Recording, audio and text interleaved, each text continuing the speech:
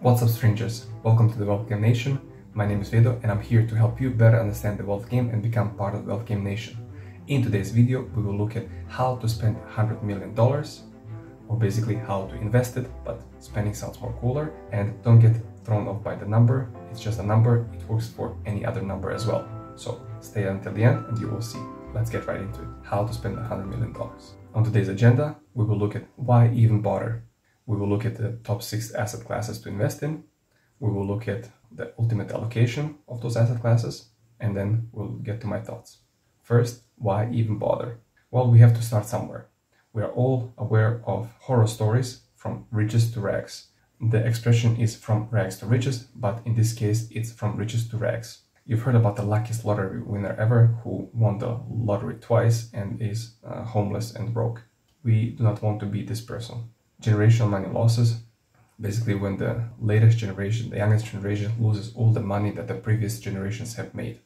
And also the last in the list is our crypto bros hitting lightning in a bottle when they invest in those meme coins and then they go to the moon and then they lose it all because they don't understand this is just hype and not real. The principle of investing is the same. It doesn't matter what kind of number you're working with. In principle is the same. There is a little difference between having 1,000 or 1,000,000 to invest when you look at it in investing terms. And you gotta dream big, so why not do it? Let's look at the top 6 asset classes to invest in. First one is stocks or equities. Stocks represent shares of ownership in publicly traded companies. Historically, this asset class has outperformed the other asset classes. Average annual rate of return of the overall stock market is around 9.8%. This is the most popular asset class as you can start investing in the stock market with very little capital. Fixed income or bonds, they are more stable than the stocks as they have a set rate of return. This is when you borrow money for a longer period of time, usually years, and secure a safe set of return. Average annual rate of return for bonds is around 4.2%. Next is cash or cash equivalents. It's similar to fixed income or bonds. It's basically, again, borrowing money, but for a shorter period of time, usually up to 90 days. The rate of returns for cash equivalents is obviously smaller than the fixed income bonds. Next one is real estate. This is by far the biggest asset class in the world by market cap, and also the oldest one. Most of the time you would need to have a bigger capital in order to get into real estate, but lately there is also some ways around this. Return on investment is twofold. There's price appreciation and rental income. Average annual rate of return for real estate is around 4.3%. Next one is commodities. This is when you invest in physical goods such as gold, platinum, crude oils, natural gas, corn, etc. Value of commodities rise over time. They are not a value producing asset. And historically, this asset class has been used to keep up with inflation, but lately this is not happening as the inflation is extremely high. This asset class has low correlation to the other asset classes. An average return rate of commodities is 2.3%. Lastly, we have alternative asset classes. Those are expensive jewelry, rare cars, art, cryptocurrencies, alcohol, etc. Return on investment varies significantly from year to year. This is also not a value-producing asset. It's something that appreciates in value. Now, let's come to the ultimate allocation. This is how I have set up my own portfolio, even though it's not 100 million, but it's still, the principle is the same. So we'll look at the asset class, allocation in percentage and allocation in dollar amount. First, real estate, allocation 40%, equal to 40 million. Stocks, also 40%, 40 million.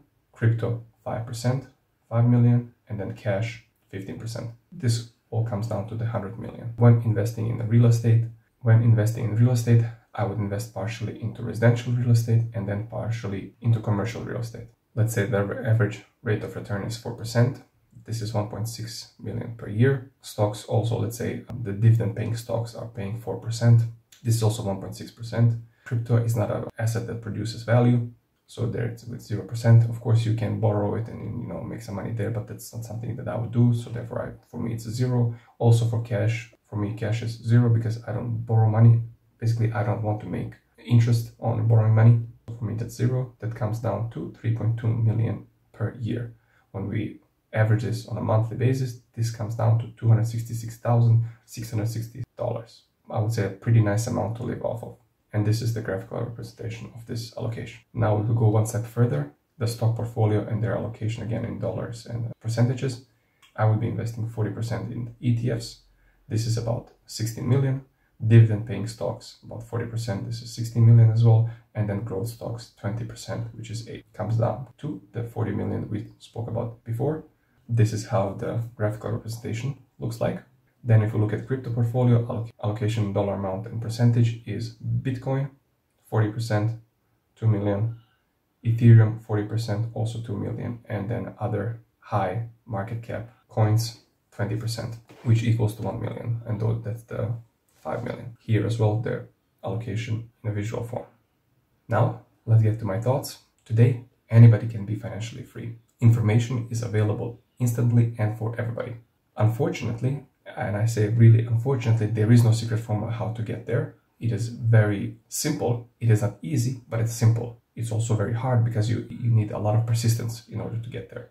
You need to evaluate income versus outcome. You need to make more than you spend, either by making more or spending less, one of those two, and then invest the difference. Make your own allocation that fits your own personal character. Don't overdo it, don't overthink it. Stay the course, keep a long-term outlook and dollar cost average. Educate yourself by doing your own research. Avoid hype, don't leverage, don't trade, don't short, don't invest more than you can afford. These are all the things that do not work over long term. 80% of traders do not make it. Shorting is to time the market. This is a short-term game, but in the long term it does not work, and you should not be investing more than you can afford. Last but not least, diversify, but don't diversify. Basically, do not spread yourself too thin. That's it.